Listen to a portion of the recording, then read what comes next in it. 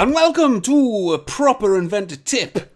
Now this one's going to be looking at Team Web. Now your eye holes might have glanced over Team Web before and you might have thought that's for people that do something totally different to me. It's for a corporate guy or a manager or someone that's interested in teams, whereas me, I'm just me. I just do me stuff. I don't need to know what it is. I think you might. It might be useful. It might be. So Team Web, right, what it is. So when you boot up Inventor, you're given this sort of default home screen. This is the home screen, right? When you click home, you get this. This is 2016. 2015 wasn't that much different. And so is Autodesk, but it's kind of take it or leave it. I can do new by clicking new. I can look at recent documents by going to here. It's kind of meh. Yeah. It's not really all that useful. So, Team Web. If you click the Team Web button at the moment, you get given this. And it's like, right, that's just nothing. I can't be bothered to read it. Move along now. Nothing to see here. But what we can do is we can put a web page inside Inventor. Say what? Yeah, we can. And you might be thinking, why would I want to do that? I've got a web browser. Well, this is kind of a useful tip for people that have only got one monitor. If you've got two monitors, then it might not be that useful at all. But one monitor, then it might be. So what we're going to do is we're going to go to the I menu at the top, and then we're going to go to Options. And then on the File tab, you've got a little setting down here for Team Web. So I'm going to go over to a web browser, copy an address to the clipboard, and then paste that address in here. And then click that to make it the default page, which means that it's going to load up that page when you open up Inventor. And now when you click Team Web, it'll then load that web page into actual Inventor.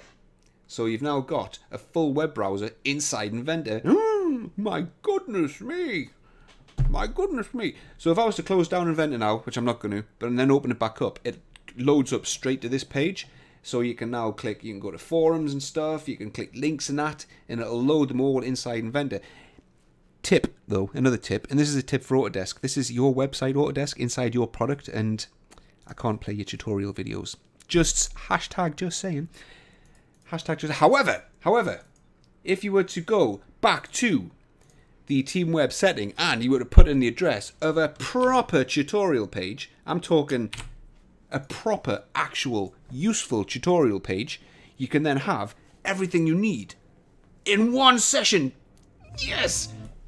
That's integration right there. Legit next level collaboration. You're welcome. So you can have me actual inside your Inventor session. Now, the cynical bunch amongst you might be thinking, son of a bitch, boy, you don't know what's good and what's bad. This is just completely gimmicky. Gimmicky to the next level. Not really. I know you probably, some of them might be thinking, well, you know, I use Inventor to work and this isn't working. This is just browsing the internet. And that's what I've got Chrome for or Internet Explorer. But what you can do, if you were to open up something and then work and do some actual work, which is what you're meant to do in this very expensive piece of kit which you bought or downloaded, you can go to View, and then you go to the Windows area, go to Tile Vertically, and then you can have your tutorials on one side of Inventor, and then you can have your work on the other. Look at that.